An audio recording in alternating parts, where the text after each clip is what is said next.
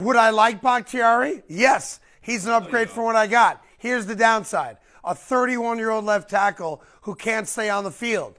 So what am I really getting out of him? And that's the difference here between a guy like that is I got the guy who I've seen be really good versus the guy that he is now. And you can't promise me that he's playing 14 games out of 17, let alone all 17. So now you're going to find out again how much control and say does Aaron Rodgers have in the decisions the Jets make.